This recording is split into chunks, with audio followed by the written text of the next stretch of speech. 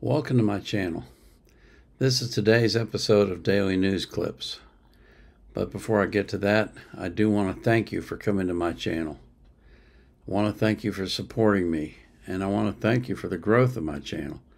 It's amazing to me. I'm absolutely blown away. I have several items for the news today. Excuse me. The first one is AstraZeneca is withdrawing its vaccine globally after admitting it can cause potentially deadly blood clots. I don't think I need to read anything about this article. You can just read it yourself. The headline is pretty self-explanatory. The second thing that I have is journalism back? New York Times editor goes ballistic on Biden, safe space era. When I read this, I thought, wait a minute. In a rare, uplifting press story, New York Times executive editor Joe Kahn seemed to lose patience with the incessant demands that he elect Joe Biden instead of reporting news, directing an epic and justice for all style "No, you're out of order" tirade against the White House and its lackeys. There are people out there in the world who may decide, based on their democratic rights, to elect Donald Trump as president, Kahn told Smith. It is not the job of the news media to prevent that from happening. It's the job of Biden and the people around Biden to prevent that from happening. Well, you need to tell the news media that, including your own paper. Finally, in a sweeping indictment of Trump-era journalism, Kahn pointed a finger at a generation of reporters who appeared to arrive in newsrooms unequipped to deal with unpleasant facts. Sounding offended on behalf of the paper's reporting reputation, which took a beating with years of misses on stories like Russiagate and factual fiascos like the Caliphate podcast, Kahn reminded Times reporters that the job is about facing and reporting difficult truths, not striving to remake reality into a campus-like safe space in pursuit of any political mission.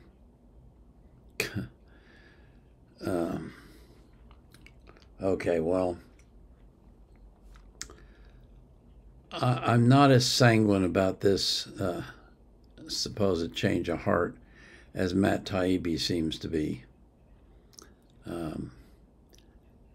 If you know anything at all about the Times, you know that they've been reporting lies for a long, long time. For example, they won a Pulitzer Prize for the reporting on Russia, that it was just a utopia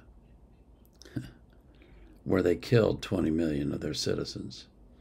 But it was a utopia, according to the New York Times. And they won a Pulitzer Prize for their work on that. So I'm not holding my breath waiting for the Times to suddenly speak truth. And I don't think you should either. It's an interesting story, but I think Taibbi makes more of it than what it is.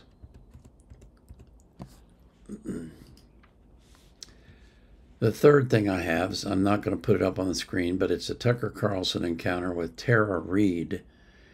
Tara Reade, I did not know this. Apparently Tara Reade claims to have been sexually assaulted by Joe Biden when he was a senator. I was completely unaware of this. But the harassment against her has been so bad that she has had to leave the country, and she is now in Russia trying to be somewhere where they can't get to her anymore. So I'll put that link in the description along with the others, and you can follow up on it if you so desire. The next article is colleges side with radicals, their students be damned. And this article brings out some interesting stats or facts about what's going on. Excuse me. The left and their media allies want you to believe that protests roiling college campuses are a spontaneous uprisings of morally fervent students worried about Gaza war victims. Don't fall for that claim. It's a scam. These protesters don't represent most students or the American public.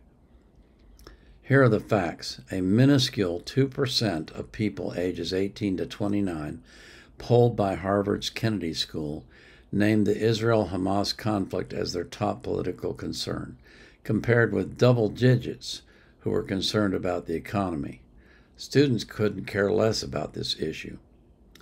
Claims that today's campus riots are reminiscent of 1968, when students closed down campuses to protest the Vietnam War, are nonsense. Back then, Gallup found 46% of respondents in that age group considered the Vietnam War the nation's biggest problem, not 2%. Organized outside groups are behind much of the campus violence.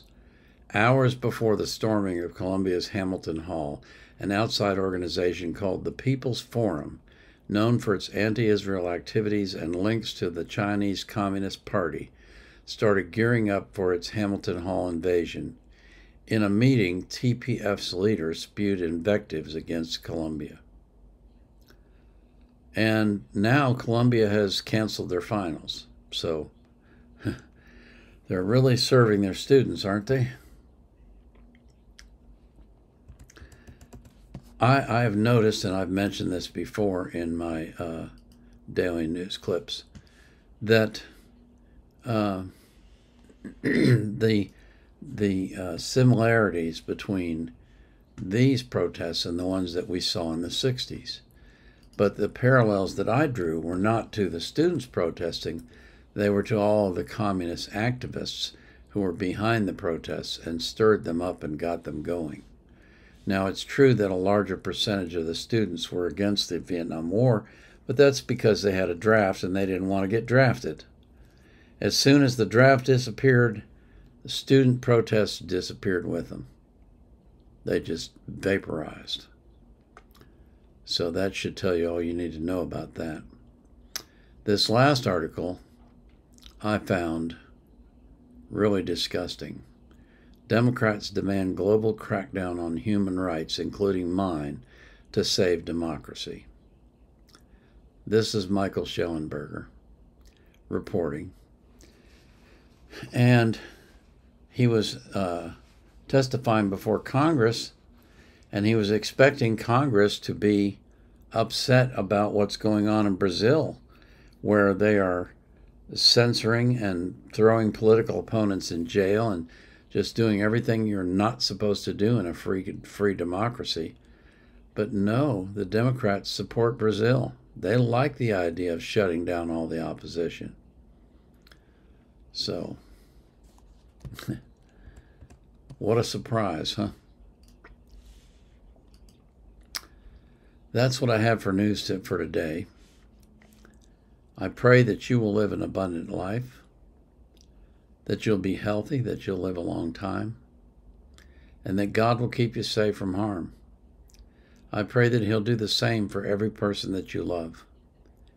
I pray most of all that you will be anxious for nothing, but in all things, through prayer and supplication with thanksgiving, you will make your requests known to God.